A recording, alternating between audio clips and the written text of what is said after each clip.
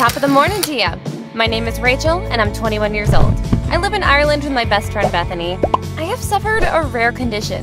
It's super embarrassing to tell, but here goes.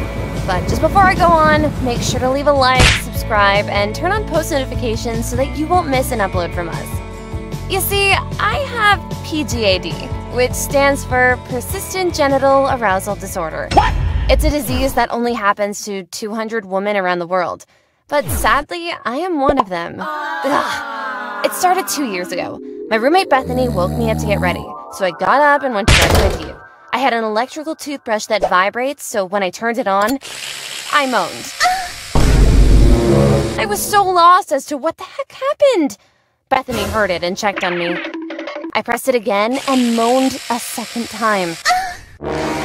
What the fuck? This definitely wasn't normal, so she quickly called 911 and we left.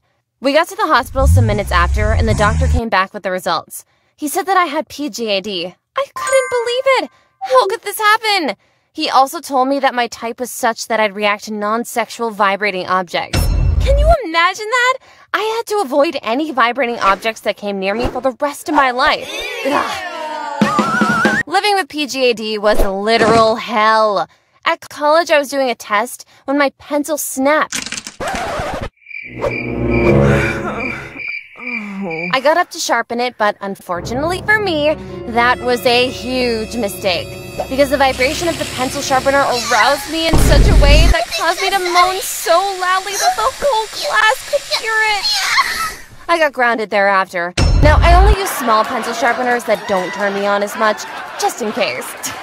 Later that day, I was at the mall with Bethany. A guy with a tie wanted us to try a massage chair. So, of course, with my rare condition, I politely declined because it had what I was trying to avoid. But he insisted and pushed me on it. I started moaning like crazy. Bethany quickly ran and got me out. She yelled at him for pushing me on it. Things even got worse when I was on a date with my boyfriend Jack. I had to tell him about my condition, and when I did, he understood. We were ordering food and I needed to use the restroom, so I left. And then immediately realized that I left my phone back at the table. So I got it and put it in my pocket. I saw Jack reaching for his, so I thought he was going to call someone, but instead, he called me. My phone vibrated and I moaned so loudly that everyone in the restaurant could hear me. Oh, it was so embarrassing. But I didn't understand. I put my phone on silent. When I checked, the phone was set to the opposite. I saw Jack laughing his ass off. I got up and slapped him.